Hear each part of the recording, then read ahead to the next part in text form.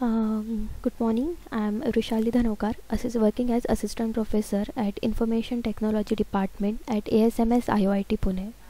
So today we will learn about the introduction about machine learning. What exactly machine learning is. So let's see. So before start the machine learning, the first and important topic is what is learning. So computer program is said to learn by using three components: experience, task and performance. So these are the main components of learning, that is E, T and P. So I will explain this concept with example. See here, the example is spam email detection. So what is our task, or what is a task of machine learning?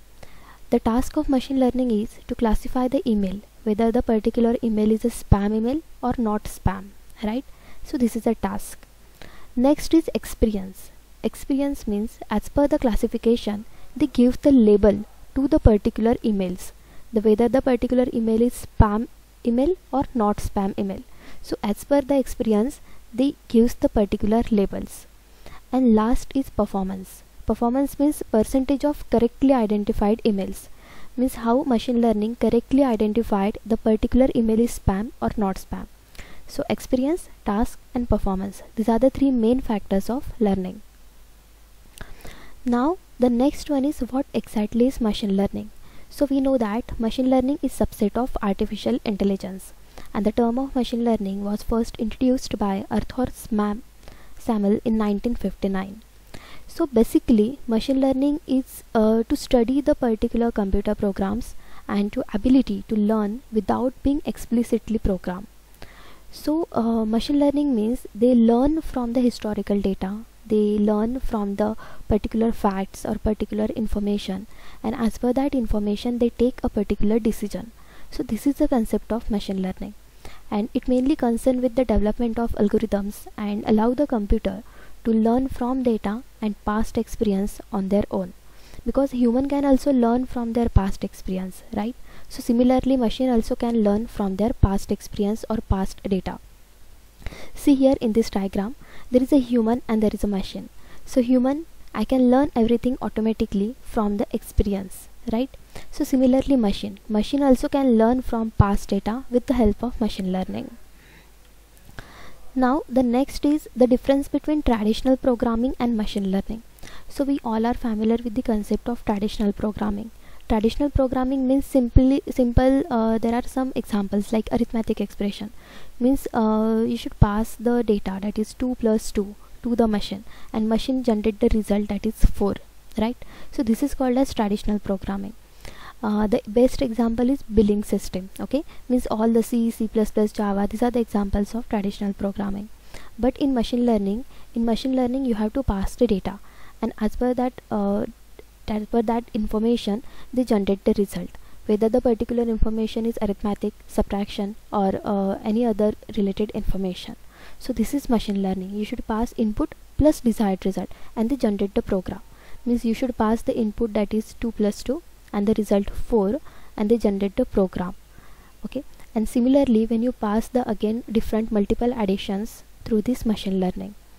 So this is the concept of traditional programming and machine learning. In traditional programming, data and program as the input and they generate the output. In machine learning, data and output as the input and they generate the program. So this is just the structure of traditional programming versus machine learning. In traditional programming, there is a human programmer, right? As a developer, as a software developer. So human programmer done a hard-coded instruction. They write the program in C, C++, Java or any other language. They write the instructions, one by one instructions, right? So we pass those data as an input to the machine. So machine execute the instructions as per the input and they generate the output. But in machine learning we have passed the sample data or some sample information. So machine learn those data, learn the problem. Means for example when we pass the image of cat to the machine, so machine find out the pattern of that particular image, whether it has 2 ears, 4 legs, in this way. So they find out the pattern of those image, and after finding the pattern they check the input pattern to their dataset and generate the result, right? So this is a cat image. So in this way machine learning it generally works on the sample data or sample information.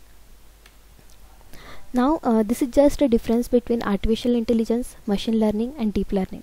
Artificial intelligence generally originated in 1950, machine learning in 1960, and deep learning is around 1970. So basically deep learning is subset of machine learning and machine learning is subset of artificial intelligence. So basically artificial intelligence means they build a machine which is capable of thinking like human, okay, and machine learning learn from data, learn from previous problem and to solve the problem. So by using solve the problem they generate the machine like artificial intelligence. And deep learning is a neural network. They automatically discover the pattern and feature detection. So this is an interrelated thing. Deep learning, machine learning and artificial intelligence all are interrelated with each other. Now these are some applications of machine learning. Machine learning generally used nowadays in each and every field, like automatic language translation, medical diagnosis, stock market trading, online fraud detection, then virtual personal assistant, email spam and malware filtering, self-driving cars, product recommendation, traffic prediction, speech recognition, image recognition. So in this all field machine learning are used. So these are again different applications, like in retail business. In retail business means machine learning generally used to study the consumer behavior. Means suppose a particular person buy a milk, then they also buy a bread. So this is called as consumer behavior. In financial banks also, machine learning model used in credit application, fraud detection and the stock market. In for medical diagnosis purpose, in telecommunication, then physical and astronomy and biology. In this field also machine learnings are used. Then in artificial intelligence, speech recognition, robotics, then computer controlled vehicle, then different online games. There are different online games are available for taking a particular decision. So in this way machine learning are used in each and every field. So thank you. This is all about the concept of machine learning. Thank you.